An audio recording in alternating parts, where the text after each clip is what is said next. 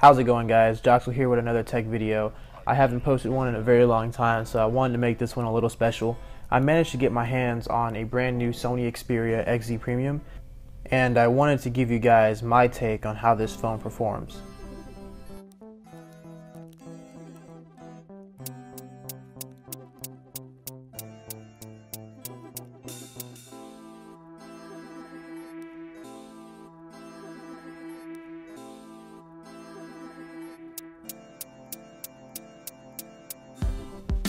If you guys would forgive me, I am a little sick, so if my voice doesn't sound optimal during this recording, I'm going to do my best to try and make it sound a little bit better after editing. So anyways, let's try and get to this unboxing. One of the things I've liked about Sony is that their boxing is very simple and very straightforward. Like most companies, as soon as you remove the cover, you're greeted by the phone itself. The first thing you'll initially notice is how slick and metallic this phone looks. It has the most mirror-like effect I have seen. Now, in pictures I've seen of the phone, I originally saw this and I thought I would be turned off by this feature because I figured no matter where you were, you'd always have glare.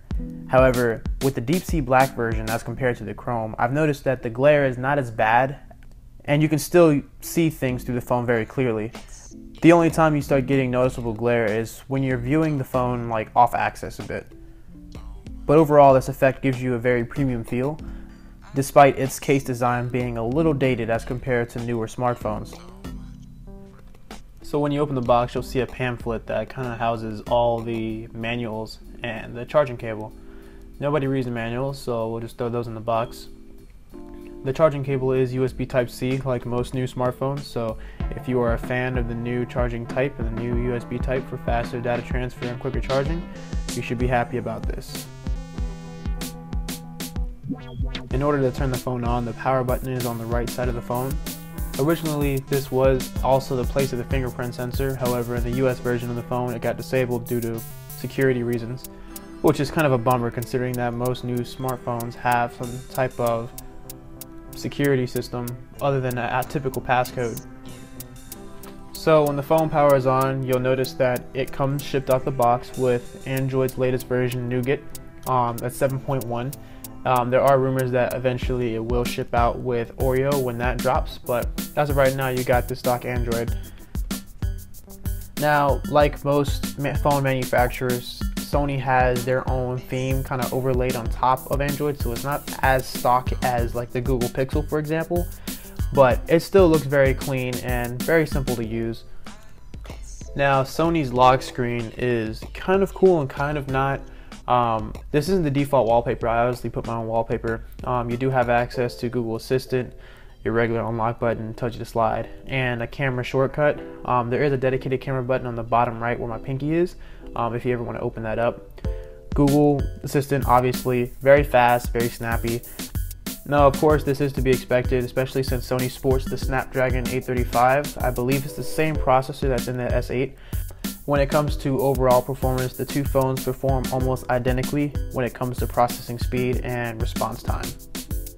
Now, I really like the glass featured on the Xperia specifically because it's very smooth. It does have a coating over the glass to make it a little bit more smudge resistant, and I find that it works very well. While I do leave fingerprints from time to time, it's easy to wipe off. Now, this phone does have a pretty decent camera. It is a 13 megapixel front camera with a 19 megapixel back camera.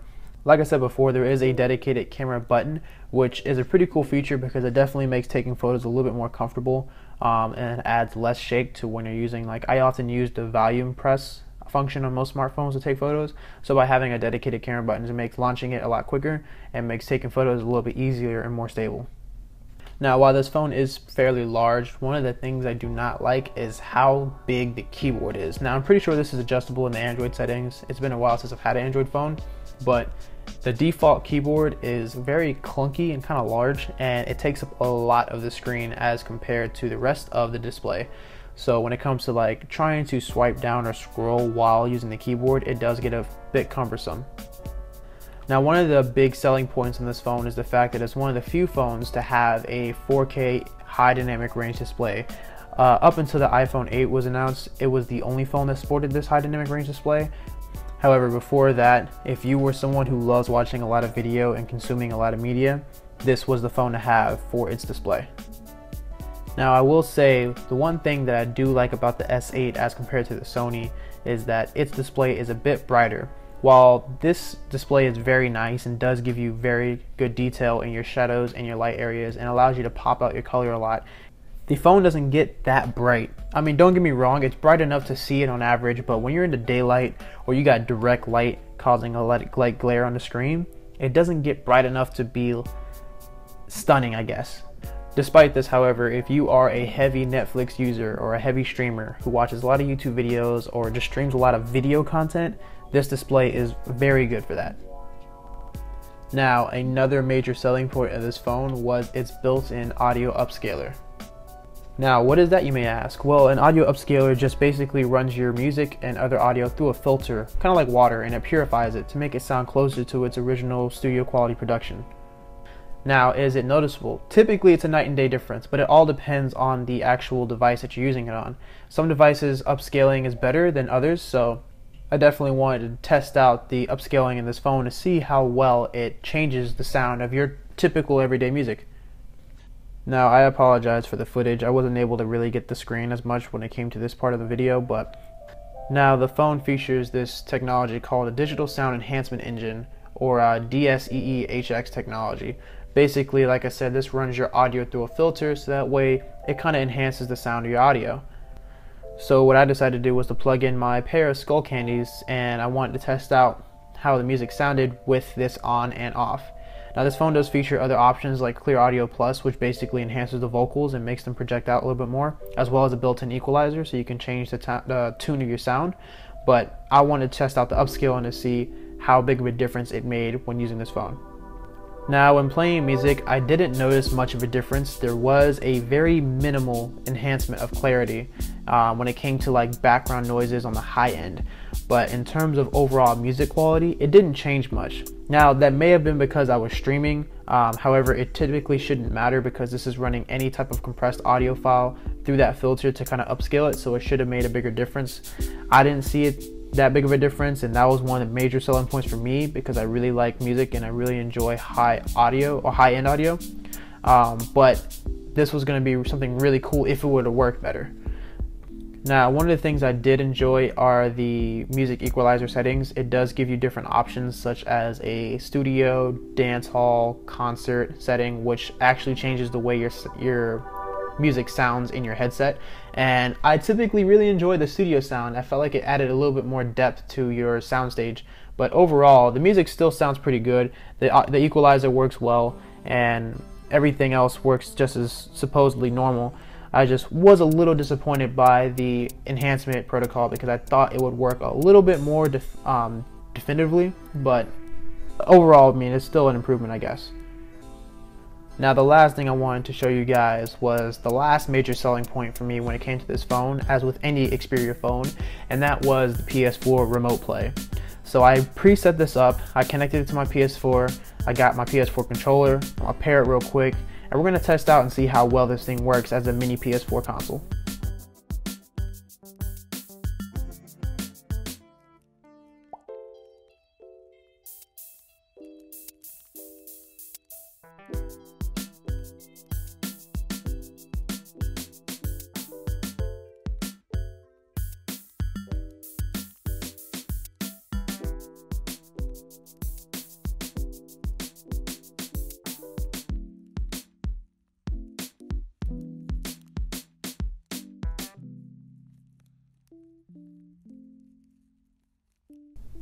Once I got everything connected, I booted up Destiny 2 and I started playing right away. It actually works pretty well, and the stereo speakers sound really good. Like, they were surprisingly loud.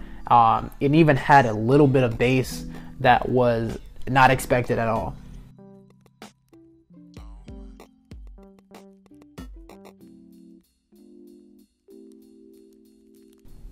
As you guys can see, I was fully capable of playing Destiny 2 without any major issues. Now, as expected, being that we're streaming this over an internet connection, and even though I am in the same house, there was some input lag. So if you're playing something competitive like Destiny 2 or something that requires a quick response, this would not be the optimal device to be playing on. I'd still recommend just playing on the PS4. But if you're playing something like arcadey or something lightweight that you just want to kind of pass the time with, this feature is really cool because it works pretty well.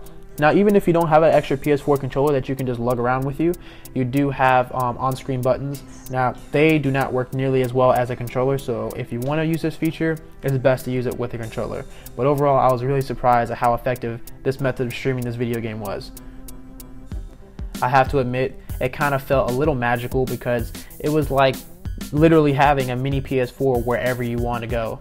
And as long as you have a stable internet connection that is fast enough to be able to stream this content, you basically can play whatever you want whenever you want. So that was really cool. I really enjoyed it, and I thank Sony for actually implementing this feature. Hopefully in the future they do fine-tune things a little bit more, so that way it's a little bit more consistent and fast. Now, of course, that will come with enhancements in terms of like internet speed and connection and how well you'll be able to stream games in the future. But this does open the window and kind of give you a peek as to what is to come when it comes to wireless gaming. But that's about it, guys. That's everything that I have for you guys. For the most part, I love this phone. It's really cool. A really great Android phone if you want something that's a little bit on edge and a little bit different from the whole curved body crowd. It's still a very premium phone with a very good processor that's perfect for gaming, whether it be 3D or platformer. The music sounds really good through the headphone jack, like most Android phones still have. It does have an SD card slot as well as a dual SIM. So those are pretty cool features that are mentionable. Very slick body. Overall, it's a very premium phone and it's a great phone to have. If you want something that's not a Samsung and it's a little bit closer to stock Android while still maintaining a couple of, manufactured stock themes, the Sony does really well for it. Also, if you're a movie buff or someone who likes to stream a lot, this phone has a beautiful display to do that on. The high dynamic range does make a noticeable difference when it comes to viewing 4K. And if you're watching 4K content, you can definitely see a night and day difference as compared to another phone. Like, I compared it to my iPhone and it was, again, a night and day difference in terms of the color depth and the overall clarity of the picture. But overall, I love this phone. Thank you guys for watching. I hope you guys enjoyed it. I plan on making a lot more tech videos in the future, especially since I'm starting to get a little bit more time in my hands to start recording more. So I hope you guys liked it. Please give me some feedback and let me know what you want to see next. I need some more ideas as I go around and pick up random tech that I don't need. So thanks for watching and I'll catch you guys next time.